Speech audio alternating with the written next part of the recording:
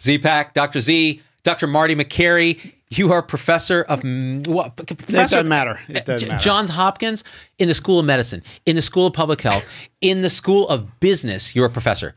Who does that? Only a gunner.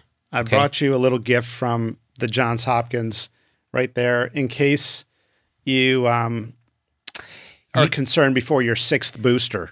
You brought me a mask at the end of a pandemic. I only give them to people with at least 6 boosters and 2 different vaccines. Marty, I'll have you know, I've gotten the Sinovac, the Moderna, the Pfizer, the AstraZeneca, the Johnson & Johnson. I got Novavax because I was in the trial. I got Sputnik. Sputnik.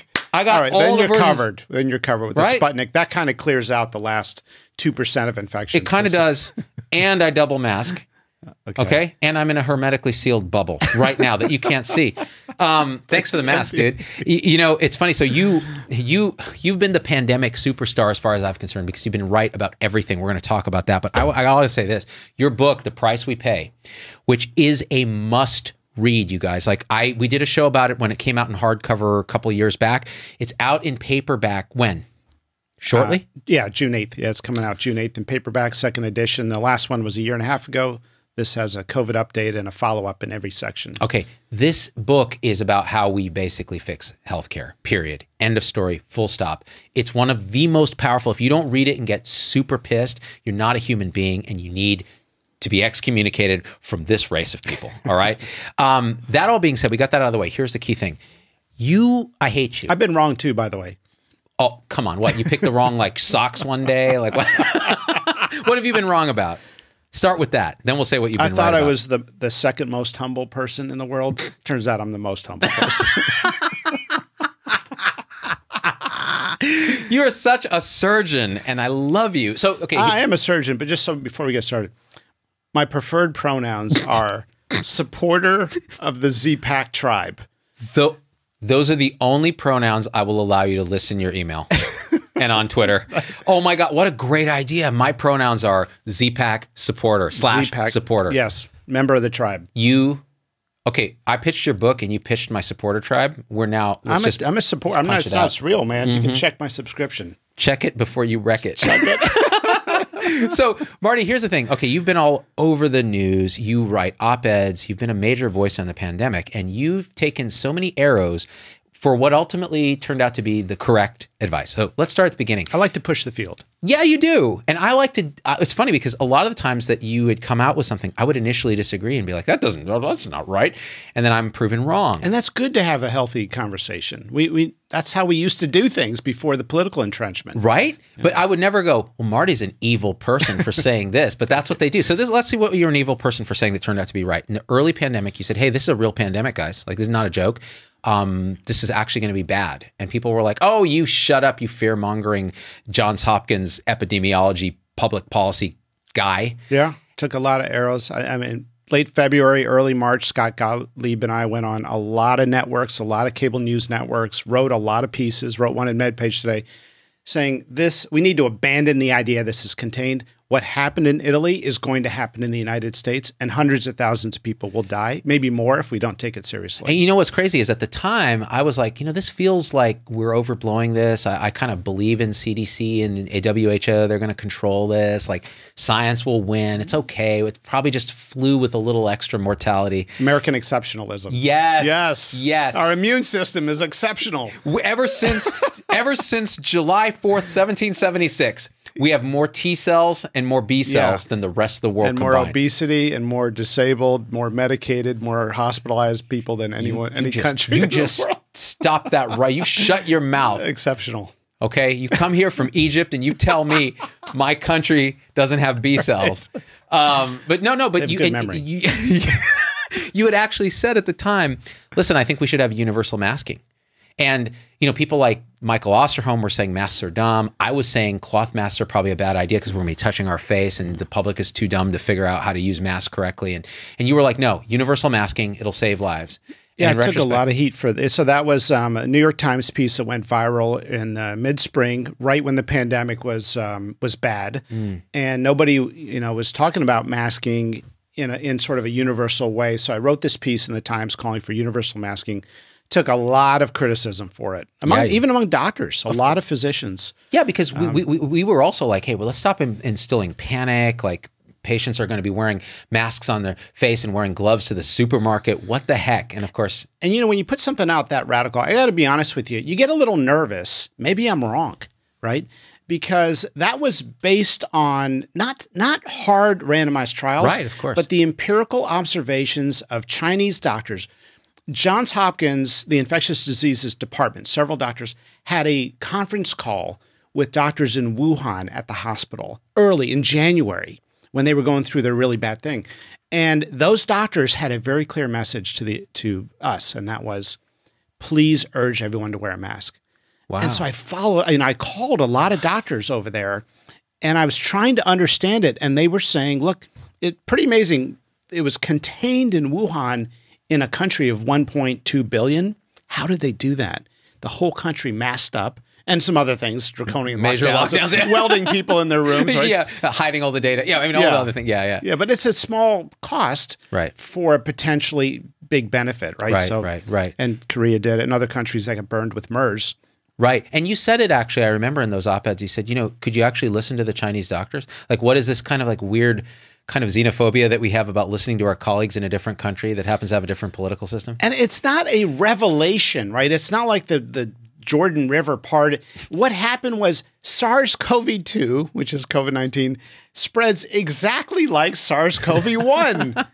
Guess what? It's not that big of a revelation, aerosolized virus. Right. Well, that was a brave thing to do. And I think the truth is, you can have dissent, right? You can say, oh, no, actually that's wrong, and here's why I think so, the lack of data and so on. And when you're saying, well, no, the precautionary principle, our experience in China. And it turns out, I think you were absolutely right. And Monica And that debate is good, right? We should be having that debate. 1000%. Not political entrenchment and battle. And this is the thing. And then admitting when you had you were on the wrong end of the debate. Right? Like early on, I was like, I think masks are a bad idea for the public. Like for hospitals, absolutely, we need to save it all for them. And I was also kind of concerned that all the masks are going to go to the Joe Blow who's at low risk, and then our frontline healthcare staff that are dying. And that was one of my concerns. But Monica Gandhi on the show convinced me. She was like, no, this inoculum theory, it's like a real thing. Yeah. So you got to update your prior data set and then change your mind. And then you have to also own when and why you were incorrect. So it's not like a judgment thing, like, oh man, I was wrong. I'm the worst. I'm a worthless piece of crap. So therefore I'm going to deny it and project confidence. No, you go, yeah, I was wrong because science is hard. Yeah, it's not sports betting in Vegas. It's not like you pick your team, you cheer them on, and then you trash talk the other team, and then you're just a massive letdown if you don't win.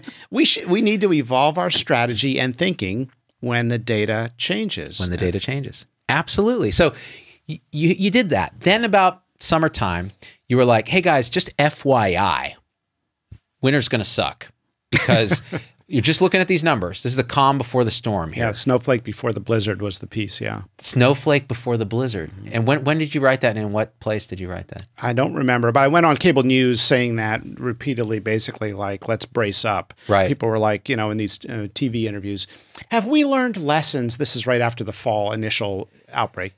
Have we learned lessons for future pandemics in future years? I'm like, we haven't even learned our lesson 3 months. Can't even remember for 3 months how bad, It's like, forget about future pandemics right now. We're not even through this one. So what are the lessons for 2100? Antimicrobial 2050, increase in AMR. So, and you were saying things that were actually, it's interesting because you're on a lot of networks that span the political spectrum. Mm-hmm. If you go on Fox News and say, you know what, the winter's going to be really hard, you better mask up. Did you get pushback on those kind of networks? Oh yeah. I'm used to it. But, a lot of people wanted to speak up, I found out. Mm-hmm. So I talked to a lot of doctors around the country.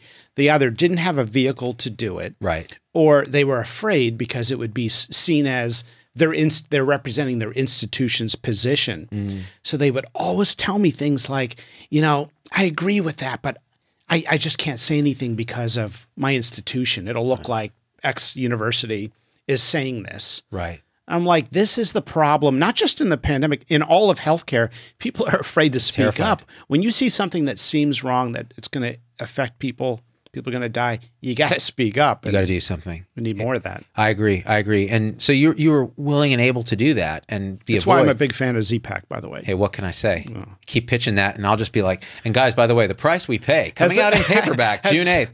Has anyone ever accused you of not speaking your mind?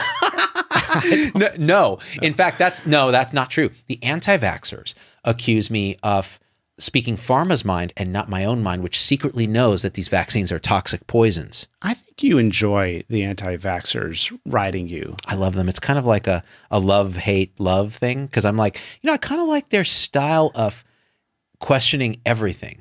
Even though it's delusional, it's a good practice for like skepticism. The problem is it's delusional, intransigent skepticism that's not convincible. But at least it challenges your ideas. Remember, you said earlier, it's like, well, what if I could be wrong? Like, what does that feel like? Yeah. Well, in a way, it should feel like, okay, good, I'm wrong. What can I learn from this? What am I going to do next? How do I what other beliefs of mine are probably not serving me that are incorrect? So you kind of said, okay, the fall is going to be a surge. And then when the fall surge happened and FDA was starting to say, okay, EUAs are starting to be processed for these vaccines, you went on the warpath again with flapping your big old mouth hole talking about FDA. What did you say about FDA? Yeah, so they get the Pfizer application, the Moderna application, and they schedule a meeting of their experts 3 weeks later. It's like, hello, 2,000 Americans are dying a day. How about we move that up a little bit? And by the way, it's not that complicated of an analysis. It's 44,000 people in a database where you basically have 0 adverse events. And the FDA, contrary to what people think, they're not looking under the microscope. They're not interviewing volunteers from the phase 3 trial. They get an application and they read it. Can you read a little faster? Don't cut any corners on your process. But scheduling that meeting 3 weeks out for such a simple analysis, it was like, I have insiders at the FDA and they tell me, nothing's happening. We're basically, it's dark over Thanksgiving. They're frustrated. They're angry. So they're giving me the information as I'm getting frustrated, saying, look, I'm going to speak out about this. Can you tell me anonymously what's going on behind the scenes? So there are a lot of people adamantly defended the FDA who know nothing about the process, couldn't even tell you how many pages the application is or what the application is asking for. And remember, this is not like an academic exercise. Thousands of people are dying per day. Right, and people are perceiving my criticism to say cut corners on the approval. Oh, right, yeah, of course. No, don't cut corners. Do the same analysis. By the way, we're analyzing data every day in my research team. An analysis like that, I could have 4 different statisticians do an independent review of that data set and get you a result within 48 hours. With a medical student bringing you coffee Q2 hours, right? Easily. And I'm just saying there's one role for medical students, and that's go for some more coffee for me. No, it's true. And so you were saying that then when... And it gets... So the experts meet, they approve unanimously, right? They're like, okay, when are we going to vote? Okay, finally we get to vote unanimously.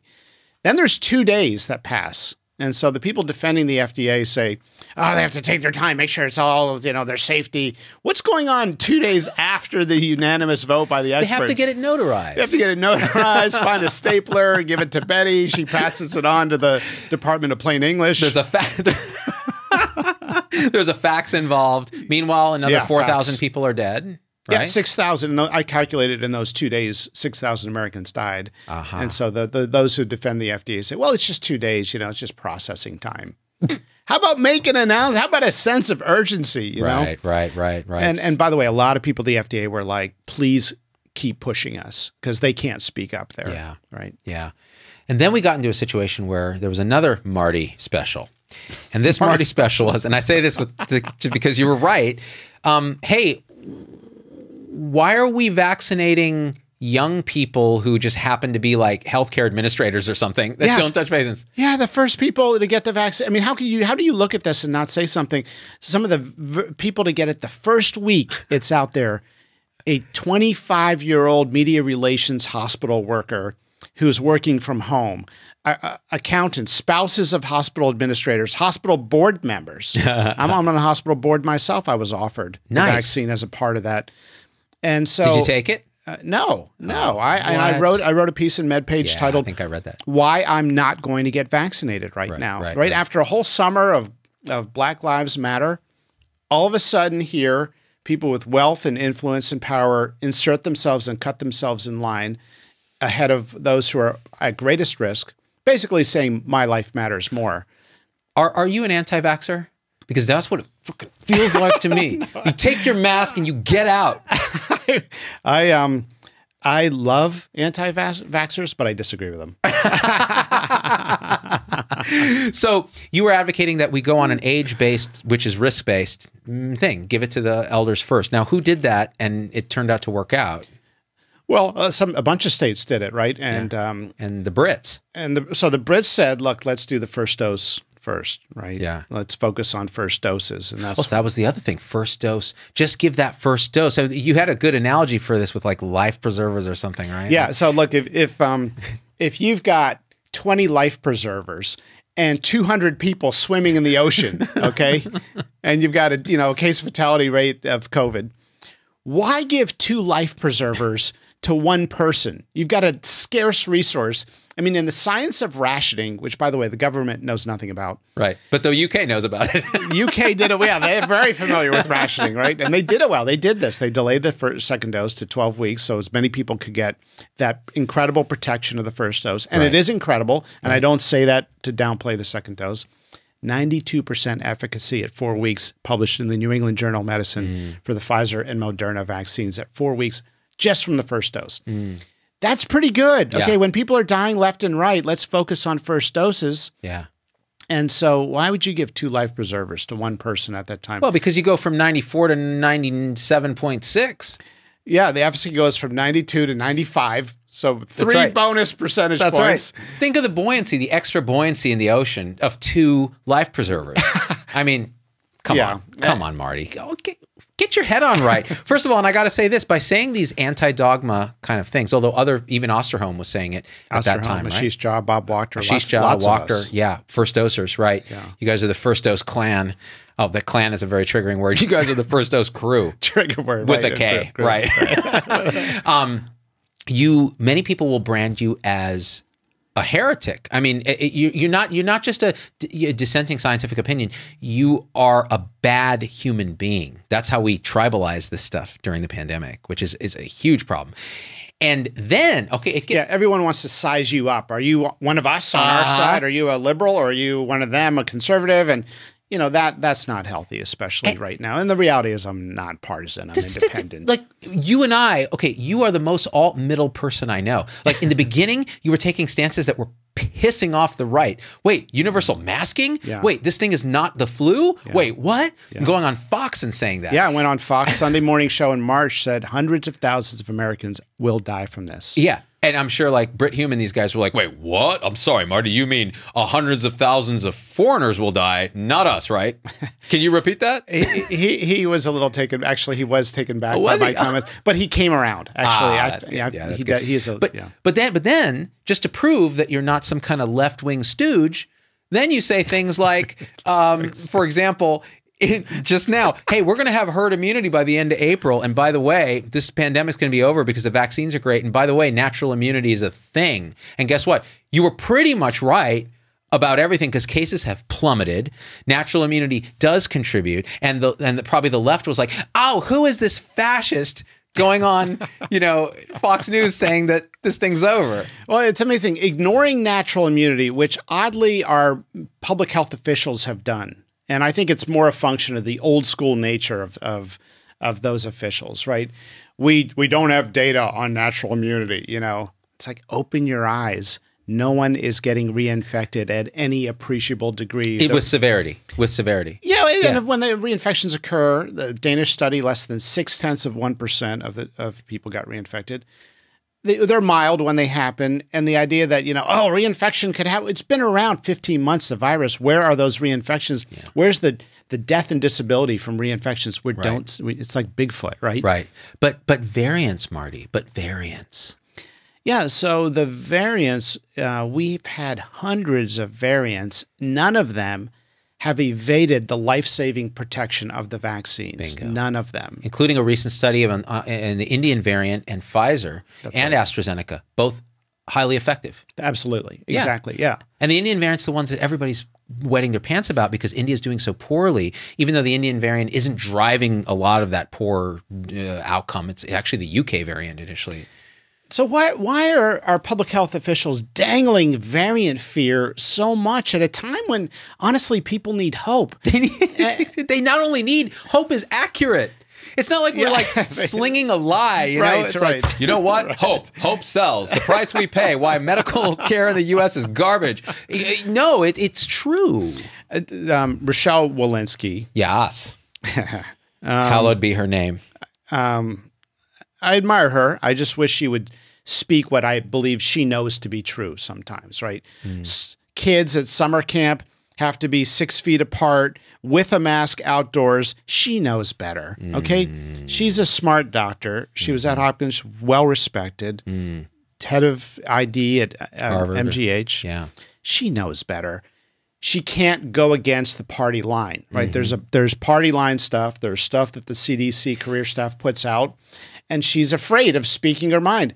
I thought we were supposed to be listening to science right now. No. We're listening to the science, Marty. The science is whatever my tribe says the science is. It's dogma. It's not a scientific process. So, for example, National Nurses United or whatever, the big nursing union came out and they were like, you know, all this time they've been shouting about follow the science, stay home, mask up, which all fine.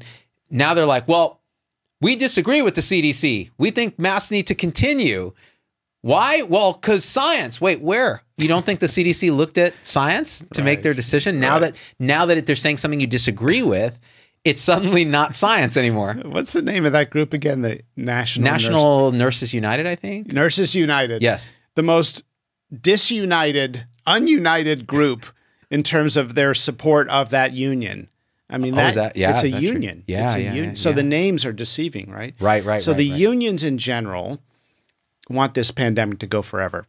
Okay. Yeah. I'm just going to put that out there. Yeah. Teachers unions. Oh yeah. Teachers unions. I mean, that was a joke. That was it's criminal. We abandoned America's kids because they don't vote and they don't have a voice. Ooh. And it's San Francisco, right here in San Francisco. Today, okay, we've got 1/10 the numbers of a seasonal flu right now in terms of daily new cases, and in terms of the case fatality rate is now the same. Yeah. It was in the past, comparisons to flu were atrocious because it was far more dangerous, COVID far more dangerous than the flu. I made those arguments to people all the time last year. This is not the flu. I mean, that's one of the reasons so many people hated me last year. This is not the flu. And now the case fatality rate has changed. The case fatality rate has decreased because it is now in younger people, healthier people, and the case fatality rate now is similar to flu. And I wrote a piece in the New York Post on this. And in terms of daily case numbers, we're at about 18,000. Okay, about 18,000 yesterday. Now, some of that was weekend reporting. Actually, 12,000 is last I saw from Stat News. Yeah. I That's saw that ridiculously low. Yeah. Yeah, so weekend report. But, you know, we're in this ballpark right now. So, guess how many daily new flu cases we have in the middle of a mild flu season? The most mild flu season of the last 8 years was 2015, 2016. Right. That was the most mild flu season. In the middle of that flu season, guess how many daily flu cases we had? It must have been in the thousands. 450,000, almost 500,000. Per day? Per day. In a slow flu season? In the mildest flu season in the last 8 years. Right. We are 1/10 that number of daily cases right now. We've got in-person learning only 2 days a week in San Francisco schools. San Francisco had 12 cases in the whole city on Wednesday. Yeah. We've got only kids there 2 days a week right now, today. And where are our public health officials speaking up on behalf of those kids? It's a disgrace. They're scared of the unions. They're scared of the unions. They're scared of their own teachers in their own schools. Listen, I was asked to speak at my own school district as an expert on COVID. They need you. Well, this is the problem. If I do that, I was worried that my own children would be retributed against because one of their teachers is like the biggest advocate for keeping school offline. They're militant. It's terrifying. And my own daughter was like, please don't do this. Please don't do this, Daddy. Like, and I said, well, okay, well, I know who is doing it and they're going to advocate. So that's what's happened. When even I'm afraid for my own kids, like if it was me, I'd be like, Yeah, let me at him. You guys are you kidding me? Yeah. Like, but it's really, and you know, Vinay Prasad's been pushing it. You know, a lot of people. And the thing is, doctors are afraid to stand up and say these things. This is where we need to stand up as professionals. Our communities need us right now. When we see this, medicine has an incredible heritage of being a voice for the voiceless. You look at our ancestors in medicine. You look at our incredible track record. Look at the care of kids with polio in 1954. When that vaccine was created, Salk said he would give it as a gift to the world. He would never get a patent so as many kids in the world can get it as possible. That is our great heritage. And now we sort of don't want to say anything because we're, you know, this is an American disgrace right now. So I don't think the unions represent their members, despite their name. I think you're right. And honestly, that's kind of why you wrote this book too, because here we are complicit in these financial crimes against our patients: surprise billing, out-of-network charges, air ambulance fees, non-transparent pricing, people going bankrupt, hospital systems suing their own patients. Gosh, yeah. And the doctors don't even know. Complacent. Complacent. I mean, if they know to keep morally integritous, that's not a word. They have to deny they even know about it. As soon as we tell the doctors, hey, this is what your hospital is doing, we discovered these cases, guess what? Yeah. They're outraged. Yeah. They think it should stop. I mean, there's a social justice mission to medicine. I want to show these guys this. So if you guys think advocacy doesn't make a difference, if you think physicians speaking up doesn't make a difference, it makes a difference. And this is why. Marty writes this book a few years back. Well, when was it? Year and a half ago. Year and a half ago. You came on the show. We did a thing. I was passionate after reading it. I was pissed off. I dropped so many F-bombs in that episode that it made it unshareable. And I heard apologize for that. Yeah, all my friends told me. Oh, gosh. Yeah. Because you didn't even watch it. You're like, too many F-bombs. And the book comes out. Now you have the paperback edition that came out with a revised afterword summing up COVID and other things. And this graph says it all. This, guys, is the number of lawsuits against patients pre-book. That's this area. The book comes out, and look what happened to the number of lawsuits against patients for not paying their bills. It plummets. What's the inflection point? A physician and a team of physicians and a group of people speaking out and saying, this is an outrage. This is against our calling. This is creating moral injury in us. How can we allow it to happen? It works. Thank you, Marty. Our students, nurses around the country, we told people, go talk to your medical facility and ask them these basic questions. How do they do on medical billing quality? Financial toxicity is a medical complication. Yeah. And billing, medical quality encompasses billing quality. Billing quality is medical quality. So look, we shut it down. We shut it down in about 70% of the places where it was happening that we studied it. So the book has a follow-up on each section. But this is the sort of millennial social justice generational value that came out in my students to say, hey, we don't want to tolerate this. We want to go and shut this down. We called CEOs and asked them, will you please stop suing patients? Well, what are you who are you calling for? What is this? Are you calling from the media? No, we're just asking you to stop. Is this on the record? No, we're just asking you to stop. Your hospital sued 25,000 people in their town. They're not rich patients. No, they're Walmart workers. Yeah. Food service workers. Who had no say in what the bill was going to be because there's no disclosure of what the prices are. Yeah, that's the thing. We published a paper in JAMA on the practice of hospitals suing patients. Most hospitals won't do it. A third did. And so good stuff is happening. I love it. So this kind of, it's not, I don't even like the term activism. This is just speaking up for what's right when you know what's right and you're in the industry. And now, so speaking of that, like, so you've been pretty right on a lot of things on the pandemic. I have to say this, it seems to me like we are in a phase now where this pandemic is finishing in the United States because of vaccines and all the other things. And I know this for a fact. You know why? Because I went to a memorial service in Berkeley, the bastion of liberaldom on earth. So if you're I went there for an undergrad, and it actually made me more conservative because I was like, these people are crazy, but yet I love them. You know, like all people are just they're expressing what their moral palette is in the world, right? Yeah. And as long as they leave me alone, I'm fine with it. So I go back to Berkeley because a real important mentor in my life had passed during the pandemic, and they were just catching up having the memorial. And I went to this party because they made it a party for this guy who was just, again, I wouldn't be who I am if it wasn't for this guy really believing in me and saying, you know what, you can be a teacher and you can do this even though you feel like you can't. And I met his family and all his friends, and there were dozens, if not hundreds of people at this thing, indoor and outdoor. No one was wearing a mask. Everyone was vaccinated. People were hugging and shaking hands. These are strangers to each other. Good. It was so beautiful. Good. And if that's happening in a place whose tribal identity, if you're a liberal, is to believe that this pandemic is never going to end, I don't think it's true. I think these guys were showing the truth, which is the pandemic is over, and it's because of actual rational science and the like. So that's it. We've got to reestablish a human connection again. Look at the power of the human touch that we see as physicians at the bedside. It's monumental, right? When you're in that bed with abdominal pain in the emergency room, we put a hand on your shoulder and say, we're going to take good care of you. It makes the biggest difference in the world. That society needs that right now. Loneliness was an epidemic before COVID, and it's been magnified.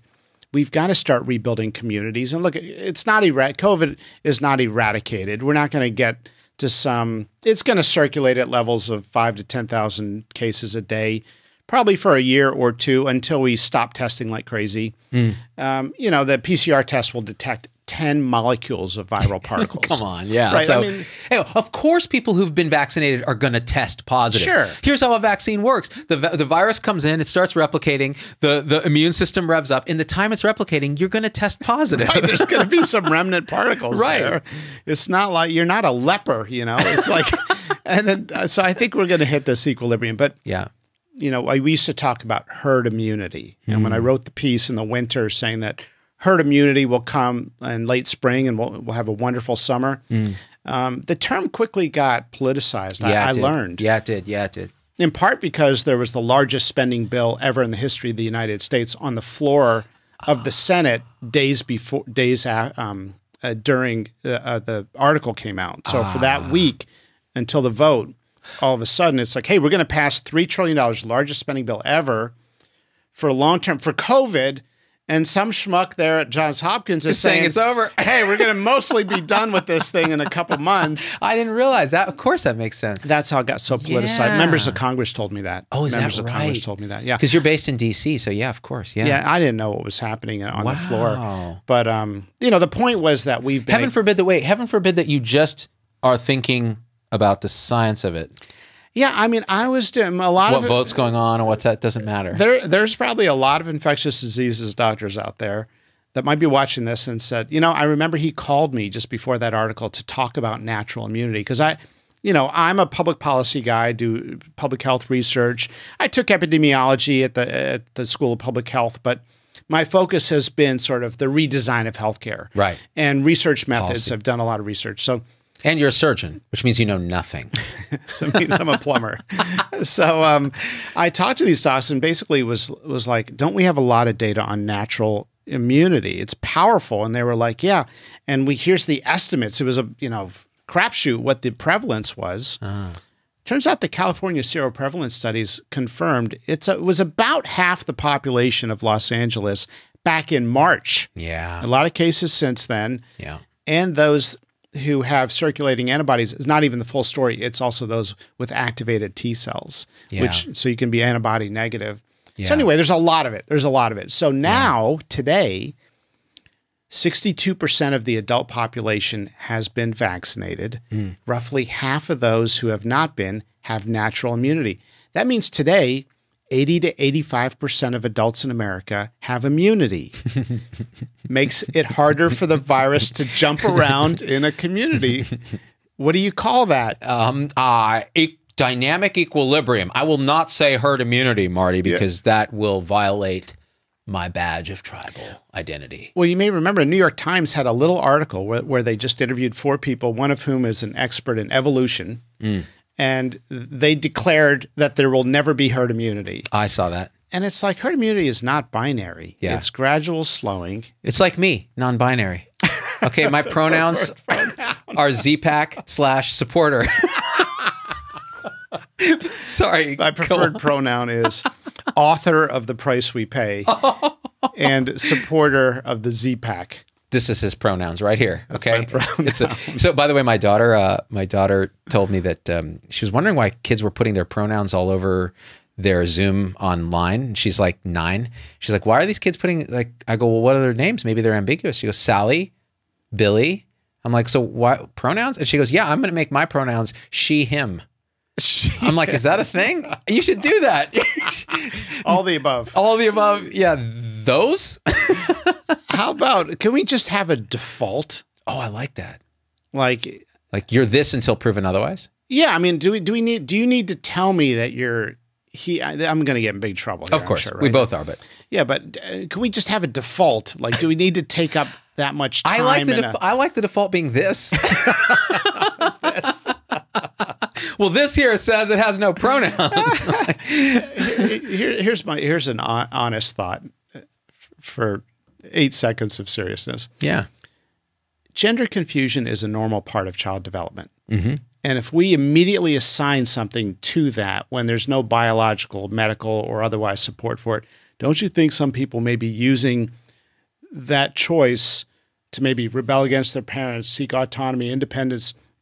That's where I'm concerned, because there are absolutely transgender people out there, and they've been under-recognized, underappreciated, misunderstood. We need to give them, the independence and the dignity that they deserve. That's real. That there are no one should be a denier. But when you open the door to people with normal gender confusion, hey, come on over to this side. It's different. When it's normal confusion, I'm not sure that's healthy. That's a beautiful insight, actually, because it almost lessens the struggle of actually people who really have profound, I can't really find the right word for it, as dysphoria, or they're like, no, this is clear. I am not this gender that was assigned at birth. Right? Yeah. And it's interesting because I actually heard from somebody here, there's a big private school in town where a lot of the kids are kids of very affluent parents, like all the tech people and all that. And a quarter of this population in this school identifies as gender non-determinant. And it's kind of like, well, wow. Like, is that just like taking a cross-section of that whole population? And there is the normal confusion. Like, well, I like to play with dolls, but I also like to shoot things, or I like to, what is it? Or is it, again, like a cultural thing? Like, it's kind of cool to say, hey, I'm non-binary or whatever, and does that lessen the actual experience of, and I don't know, but we can't even talk about it. Like, both of us are kind of looking at each other like, is this, even just bringing this up, going to get us canceled? And the truth is, right now canceled on Facebook. Are people even listening to us right now? We haven't even released it yet, and we're proactively canceled. Like, Amazon Web Services. AWS is picking it up, and they're like, I'm noticing gender talk, and it's not dogma. I figure it's just me and you talking right now because we've been canceled. We've been canceled. Yeah, in fact, right now we can just say what we really think. Okay, this is the thing. Yeah. I think Bob Dole should run again. What, Bob Dole's dead? I'm sorry. Never mind. Yeah, right. Yeah, we can say whatever. It's it is interesting, and actually let's focus on kids for a second. So there's another non-dogma thing that I would like to talk about. Kids 12 to 15 or younger, once that gets EUA'd, getting vaccinated. What are your thoughts on that? Yeah, so I wrote a piece in the Washington Post basically making the case for child vaccination, and made it in a way that people may not be familiar with, and that is it's not really going to save a kid's life. Right. The 230 deaths from COVID in kids under age 18, that's a pretty broad definition of kids, by the way, since kids 12 to 15 are physiologically similar to a 16, 17-year-old. Right. in younger kids. I believe children are just little adults. That's what my pediatrics rotation yeah, they taught love me. that. Oh, they love that. Yeah. Well, somebody's going to be knocking on this door pretty soon. An angry pediatrician with a stethoscope with a couple bunnies on it. Yeah. Ready to just clock you in the face. face. Man, if you want to get a pediatrician fired up, just say, I know you have a code, and we don't have a pediatric code kit, but would this adult kit work? No, but the beautiful thing about pediatrics, in all seriousness, that field is intrinsically a voice for the voiceless, which is the cool thing, right? And that's why they spoke up about schools needing to be in person early. Exactly. They took a very collective stance on that. Yeah, they did great. So, but so it's not really to prevent death. So the 230 deaths in kids under age 18 to date have all been in kids that have a chronic condition or pre-existing condition, to the best of our knowledge. In other words, there's never been a documented case of an entirely healthy kid dying of COVID. Now, is that right? That's right. That. Now, we did an analysis with Fair Health, and it turns out that in looking at half of the nation's health insurance data, there was not a single healthy kid who died. Wow. Now, I'm sure it's out there. I'm sure it's happened. Right. You know, but so if they have a chronic condition, for sure get the vaccine once they can. That makes sense. Let's say they're healthy. People might appropriately say, hey, the risk of death is infinitesimally small. Do I really need to do this? Right. Legitimate question. Right. It's not necessarily to save their life with the vaccine. It is to prevent the inflammatory syndrome, the MISC. Yeah. And by the way, we found about 10,000 cases, or that is, we extrapolate about 10,000 cases based on the reported cases. Oh, okay. We think there's been about 10,000 cases of MISC in the United States during COVID. And you know, as Paul Offit says, if you could see it up front and personal in the ICU, it's brutal, it's painful. Right. And it can have sequela. Right. So it's also to prevent that. Right. And that makes a lot of sense. I guess one of the questions I would have is, like, do we know in that population at scale, is there adverse events like a myocarditis or something that we don't think is vaccine induced, but that could emerge that then would say, okay, tip the risk benefit balance. Now, and I have to say this, I did a video on this, but I also said, okay, this is why I'm vaccinating my child. And my reasons were, I don't want her being out of school for 2 weeks with COVID. I don't think her chance of MISC are very high. I don't think her chance of transmitting are very high. But I want to be able to travel confidently without having to be quarantined, like very practical things. And my daughter wanted it, so we publicly vaccinated her using a video and everything, and she enjoyed it. She had a comment during it. She said she was wearing her mask, and we were at Kaiser getting it done, and because they had this nice outdoor thing, and she's wearing the mask, and I go, what are you doing? And she goes, well, I like this mask because it covers my acne while causing it. It's a real chip off the old block, that child. Anyway, so you were going to say something. So I think it makes sense for parents to get their kids vaccinated to prevent that MISC. Right. But we've got in this country to start respecting those who choose not to get the vaccine. Hello, thank you. And I never thought I'd say that. We need to stop shaming them. We need to, if we want to address vaccine hesitancy, it's very simple.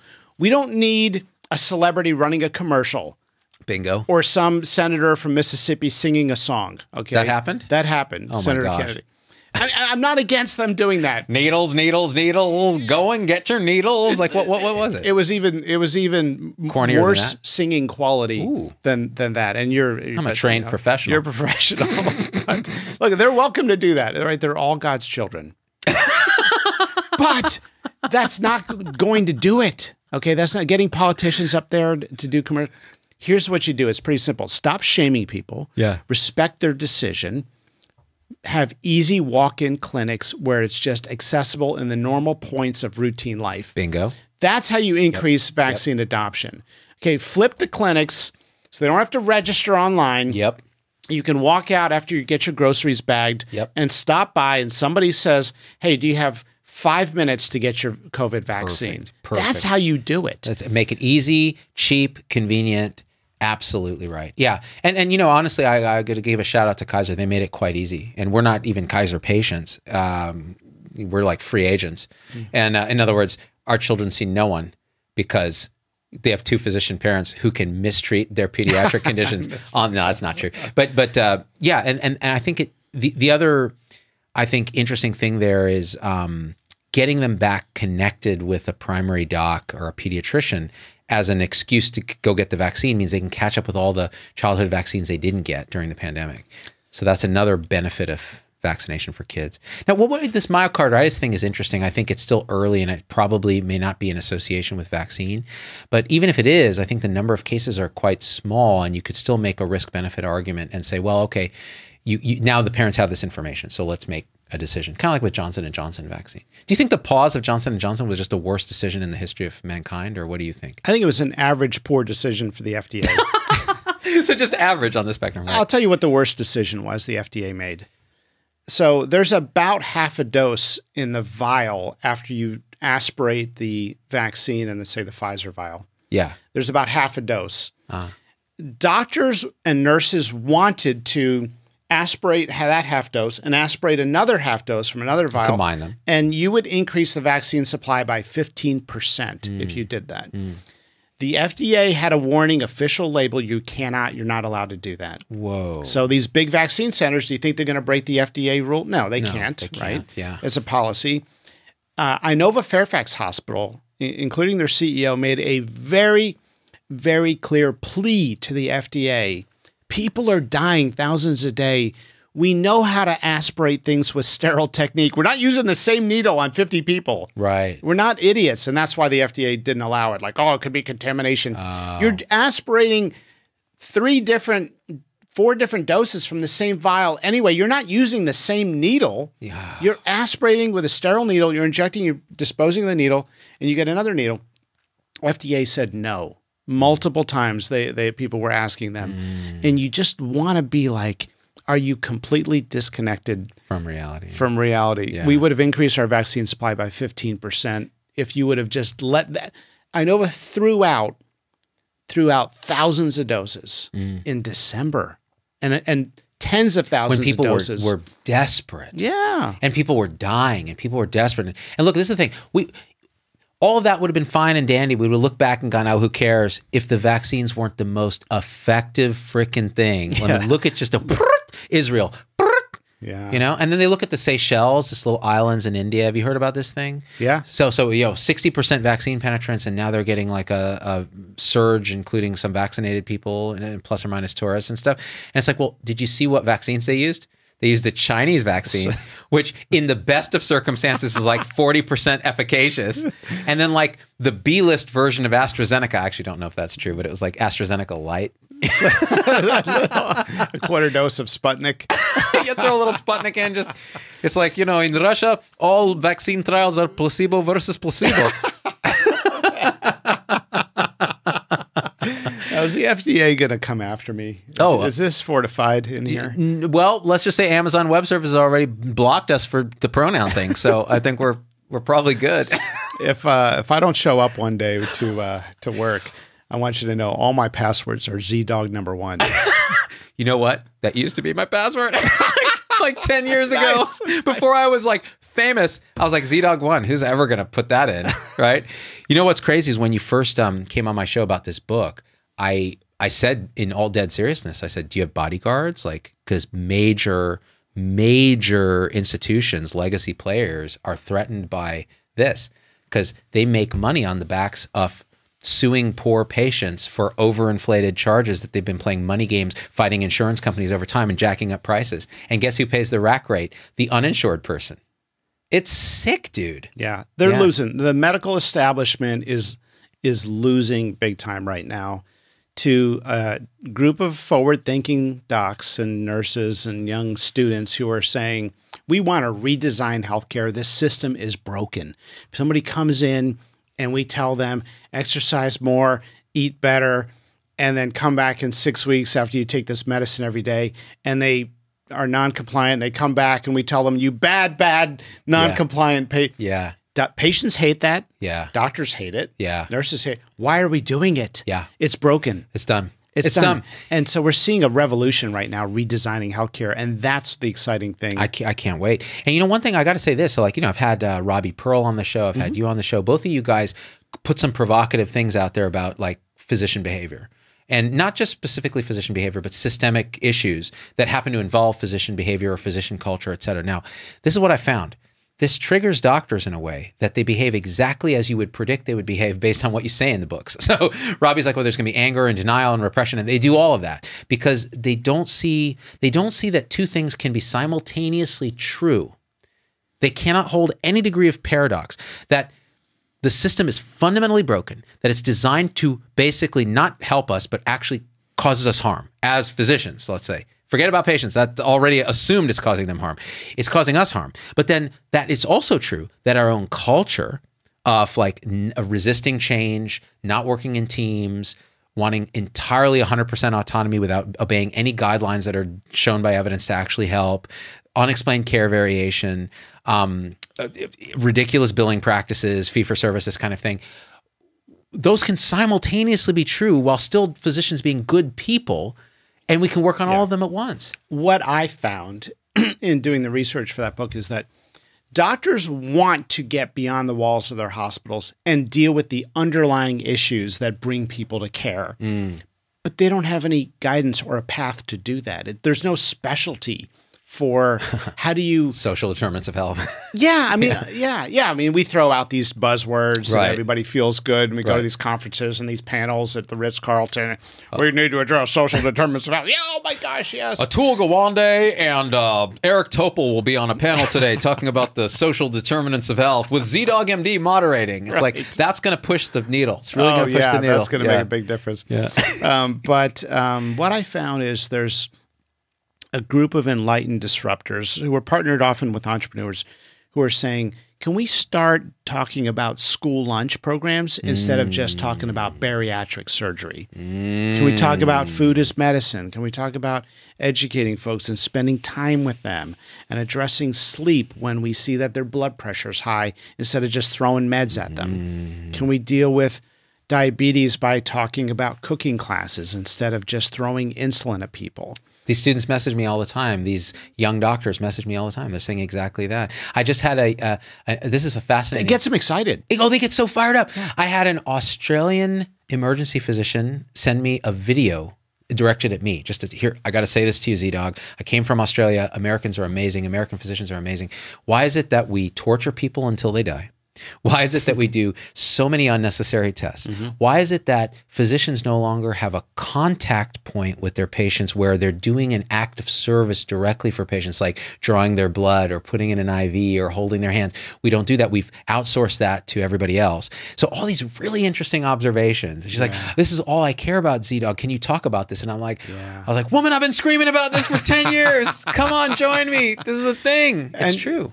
And when you're in med school or trying to figure a career path out, people are hungry for this stuff, but they're told anesthesiology if you like this, psychiatry if you like this, internal medicine if you like that. You know what? Maybe they are also interested in addressing the underlying things that bring people to the hospital, addressing the way we deliver healthcare, redesigning healthcare, looking holistically, addressing the environmental exposures that cause cancer instead of just learning the chemo protocols. People are hungry for this stuff, and we're starting to see healthcare get redesigned. Real systems thinkers. Real systems thinkers. That's it's you know, I talk about alt-middle a lot. This idea is this perch of like being able to critically think, see a little truth and partiality, notice that the human systems are complex systems, humans are complex, assume good intent, et cetera. The technological equivalent of that is systems thinking. It's saying, oh, this is a web of interconnected stuff. Everything is whole and part of a whole in itself. Ken Wilber calls us the holon. We're all holons, right? H-O-L-O-N. So we're all true, but part of something truer. And so if a medical student wants to go into that field of study, don't we need that now? Like, we should be celebrating that. We should forgive their loans for doing it, you know?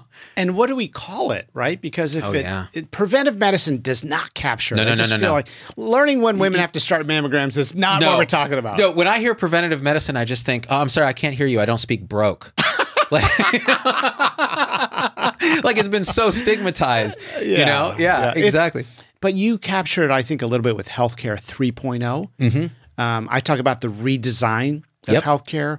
Holistic medicine has sort of different meanings to different people. No, it sounds alternative-y, and it's not right. It alienates some people. Right. 3.0 is, they all point at the same thing. They're saying a systems-minded, rehumanized, and you know what? You add a different... Rehumanized. So what it is, you think about systems which allows you to rehumanize the care, which we've sucked out in the second iteration, 2.0. 2.0 had good intent. It said, oh, there are these processes that are really good. Yeah. Like, oh, there's NCQA and Epic will save us. Epic will save us. And it did that. If we just have... it worked, right? It worked. It worked great. It saved Judy Faulkner's wallet, that's for sure. It drove a quarter of doctors into, burnout, and literally drove some into non-life because people just are like, no, I can't take it. Right. And the truth is, like, look, all of that is necessary but insufficient to build 3.0. You need 2.0 optimized before 3.0 happens. But if you think 2.0 is the end,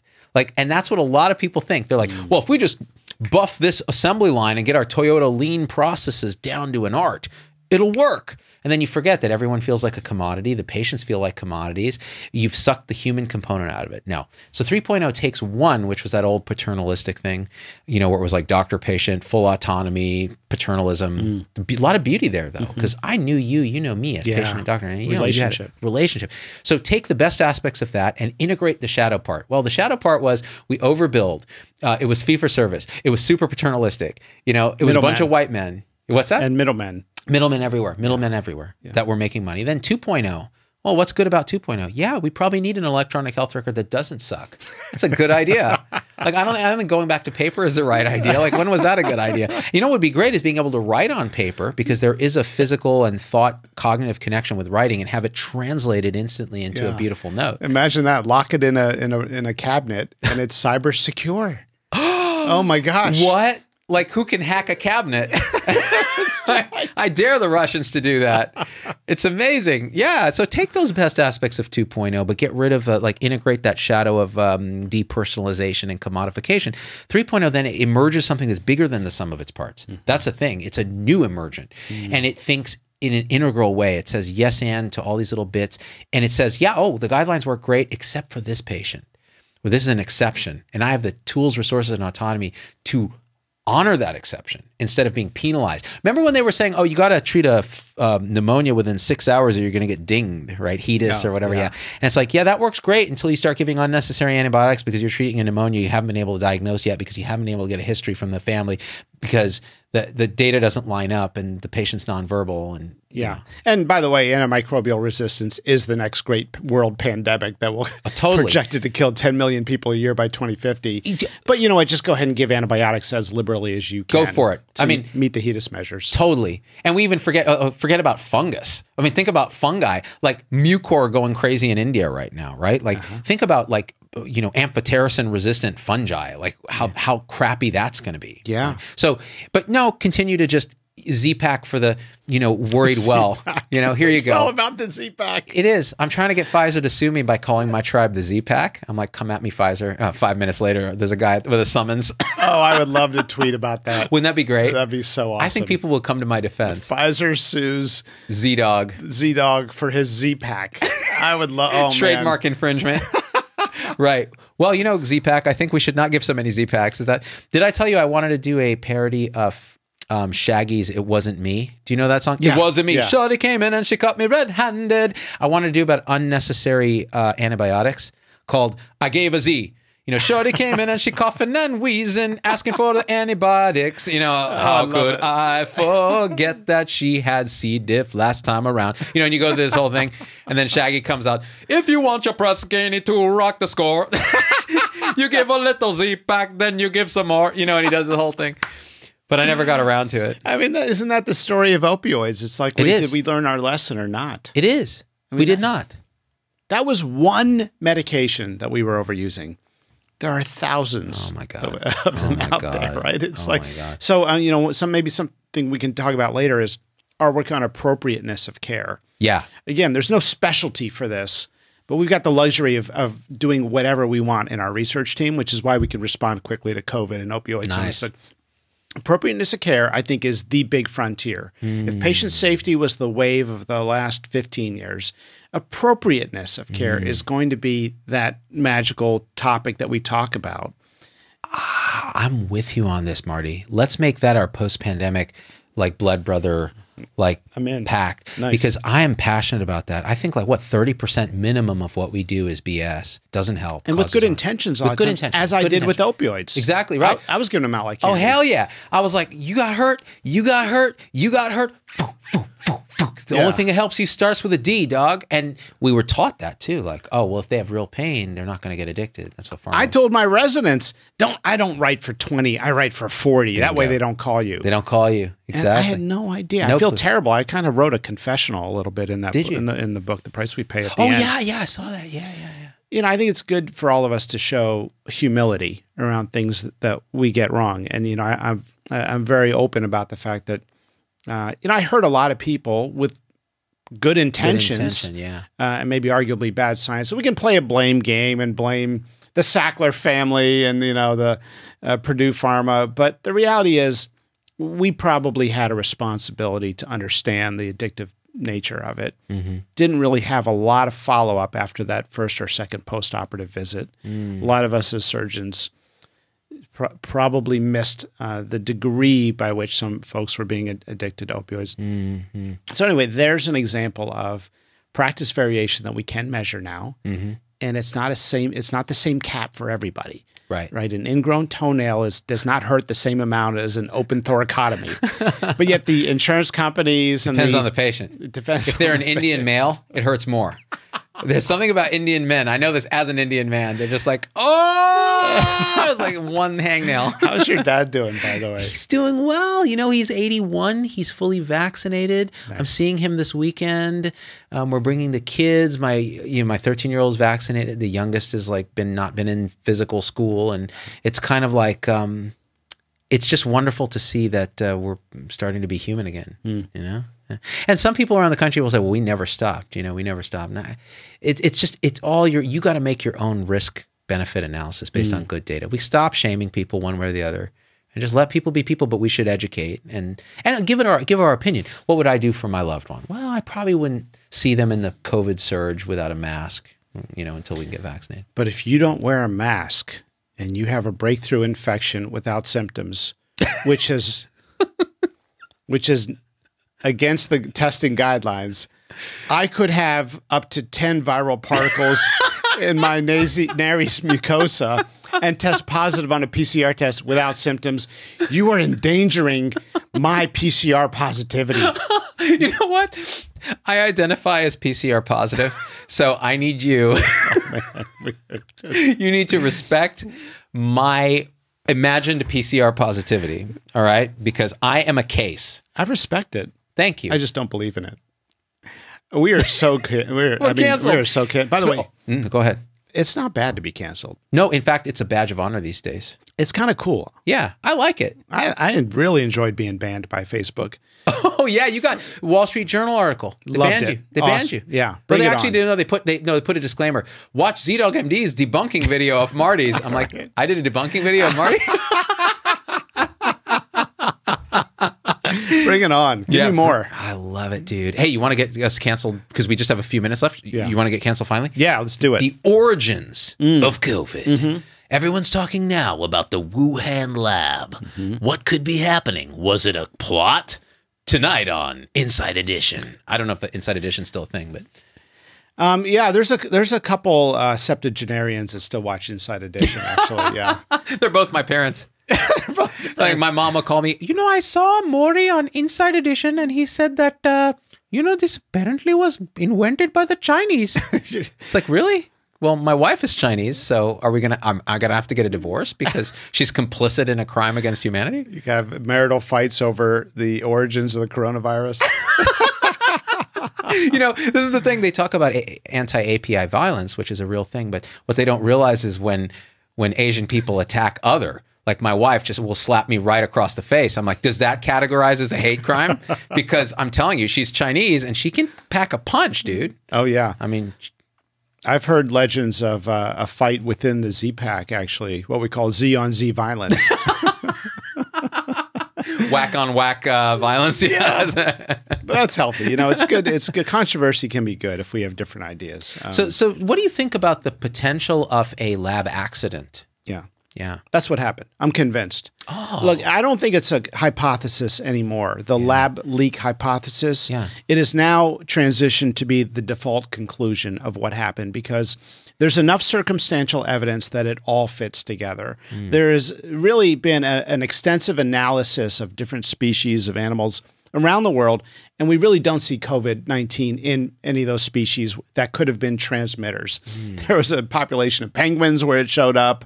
There were mink in Denmark. You didn't see it in the animals that are in any of the areas where there were outbreaks. Except for the bats, right? Because bats had a coronavirus, Uh-huh. but not COVID-19.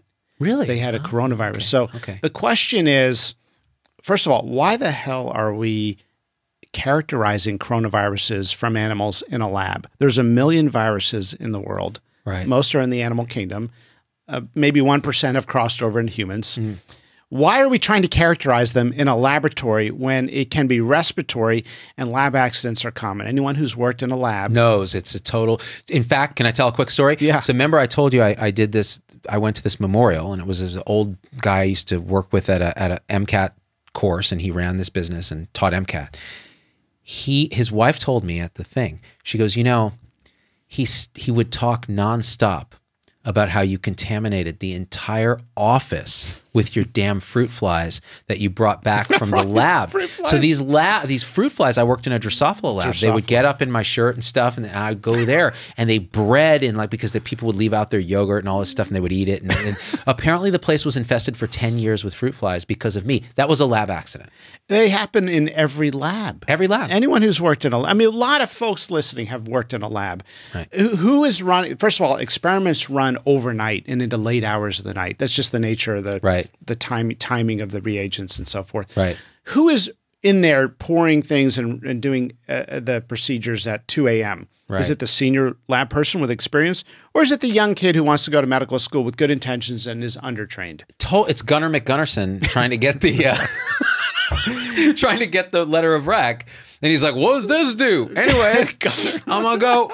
Is this bat or is this pangolin? I don't know. Pangolin. Is that a civet cat? Let's just mix them up. Anyways, I gotta go. I mean, that's probably. It's as plausible as anything. I was very resistant to this theory because I think it was being politicized by serious, like, China-phobes. Yeah, and that was also true. It was also being politicized by China-phobes. Yeah. So, but the Wall Street Journal is reporting from State Department intelligence that three lab workers from Wuhan were reportedly treated at the Wuhan Central Hospital in November. And we've, experts think it was October and November when the first cases must have appeared. Yeah, I saw that today. And those doctors were silenced.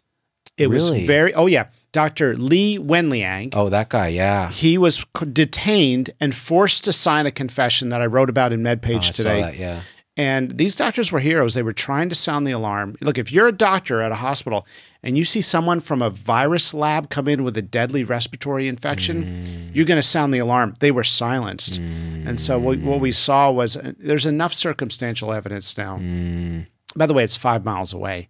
What else do you need? Come on. 5 miles of Wuhan. A major institute, yeah. I was resistant because I thought, the people were talking about bioweapon, and I thought that was implausible, and then I believed the scientists who were saying, well, we looked at the genetic code and the code appears to be natural. I'm like, and I understand you can look at insertions and things like that, but it's pretty easy to do that without that being a signature. That's right. It's not hard. So, the other thought was, like, did these lab workers actually pick it up in a cave? But you're saying they didn't find it in bats, and bring it back and accidentally release that way, like, because they do go on they pick up guano and things like that. Now, the coronaviruses they were characterizing were clearly from bats. They were using bats in the lab. Yeah. Right. So it may very well have been that COVID-19 was in the bat. The other thought is that it was manipulated in the lab. I don't know. Yeah. And it's probably out of my area of expertise. Yeah, me too. Do you think we should do a people's court, like, civil lawsuit against the Chinese lab? And just be like, dun dun dun, like Judge Wapner, the plaintiff, the world, dun dun dun dun. They claim that this Chinese lab released a plague upon all humanity, causing untold economic and human disaster. The defendant, dun dun dun dun, just Wuhan lab with their frozen food. No, we believe it's from frozen peas. Yeah, it was peas. Shipped from, where do they think it came from? Like Europe or They thought something? it was, yeah, they were blaming it on another country. Yeah, another country outside Oh, of it's China. Luxembourg. They're Luxembourg. filthy. They're filthy people in Luxembourg. I mean, they're so dirty. Like, why would you ever trust a Luxembourgian to not create a pandemic? Infected corn from Luxembourg. It's a well-known thing. It's a well-known thing. I mean, it's run of the mill. It's like case closed. You don't even have to really. Why send the WHO? And they're like, Luxembourg, of course. How much energy do you think is it worth to try to understand the origins? I kind of think it doesn't matter. Yeah, so that's what I was going to say. Is like, in the end, it doesn't matter except to say, okay, well, let's not do this kind of research without like hermetically sealed chambers. Yeah. Why? That's the main thing. And then the second thing is like, it's not like you're going to retribute against someone. You're just going to say, okay, this was a colossal F up. Like, let's never do this again. And then let's still stop encroaching on like wild animals, like habitat, and getting in their face and eating bat raw. Like, that's probably a bad idea. So there's simple things, you know, it's just kind of like common sense. I'm sure the international law people would love the world's biggest liability case could you in the imagine? history of the world. You get one of those emails, you are part of a class action suit as being a Homo sapiens. And we could all get a check for 4 cents, 4 cents. and these lawyers would all be billionaires. It's 4 yuan. So it's actually even less than 4 cents. I want to be paid in Bitcoin. Bitcoin? Yeah, exactly. 0.000000001 of a Bitcoin. Oh, that'd be great. It just goes right in your Bitcoin wallet. I need some Bitcoin. Don't we all? Except when it goes to zero. But yeah, apparently Elon Musk just said, well, what if I sell all my Bitcoin then? Because some Bitcoiners were giving him a hard time, and the price of Bitcoin plummeted. I'm like, that's a pretty volatile coin there. It's an opportunity if you can take out 2 hours of your life to try to log on to Coinbase. I know, it's so painful. I tried it. I was like, I give up. I made Tom Heineber, my old producer, do it for me. I'm like, can you figure this out for me? And by the way, I'm also simultaneously working on a quantum computer to decrypt and make invalue. Let's just go to zero Bitcoin, because once you decrypt it, then it's done. But you need like more computing than exists in the universe or something. Does it have AI? Oh, the quantum computer? Of course it does. You have to write that on the description or you don't get funding. Don't you love that? Like, oh, you need AI in medicine. We just need I. We just need I. just need I. Intelligence. We just need I. Just pure intelligence. By the way, in the like 3 minutes I had left, I had a guy on the show, Federico Fagin. He was on the team that developed the first commercial microprocessor for Intel, the 4004. And so he's a kind of Silicon Valley royalty, and he wrote a book that's on my desk there called Silicon.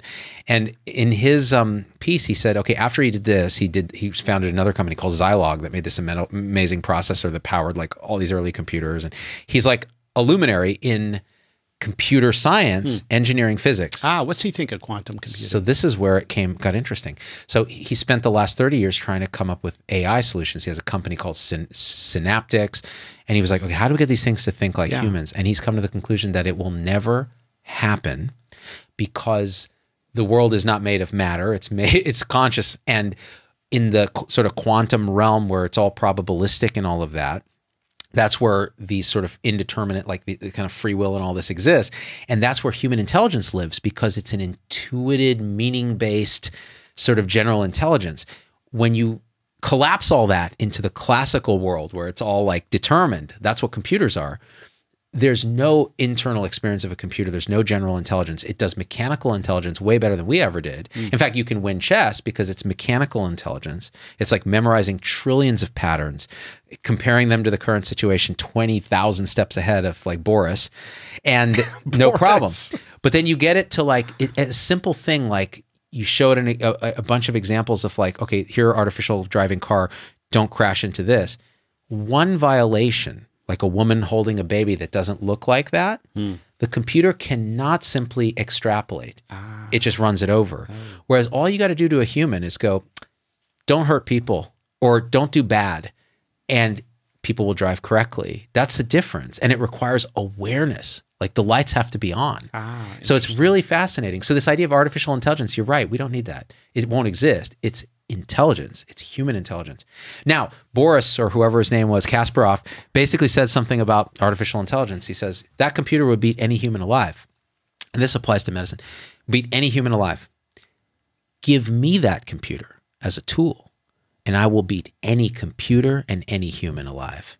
That's the combination of human intelligence and mechanical intelligence. So I think that's what we should think about with medicine. Yeah. Make the tools that enable the human intelligence to shine. People want a human touch. Yeah. We can have all the tech out there behind us. People want to be reassured and touched when they're sick and told, we're going to take good care of you. Nailed it. And that's a good way to wrap up the show, Marty. And I got to say this. I believe it was the late, great, he's not dead, Rick Springfield, who said, we all need somebody. The human touch. Oh, well, close enough. You guys, Marty Makary, what a joy, man. Awesome. Oh, man, the price we pay is out in paperback June 8th. Order it in paperback because we bumped this thing up on the New York Times bestseller list, Z-Pack. All that does is this makes this go viral, which means we transform medicine, and it's going to take all of us. You want a voice? Just get the book, read it, be empowered, go make a difference in the world. Marty, thank you for everything you do, brother. Great to be with you, my brother. Thank you, man. And we out. Peace. I don't know what that was. Become a subscriber. Click the subscribe button. Then right to the right of his little bell. Hit that bell. Booyah! You get notifications. Never miss any of our stuff. I love you guys. We out.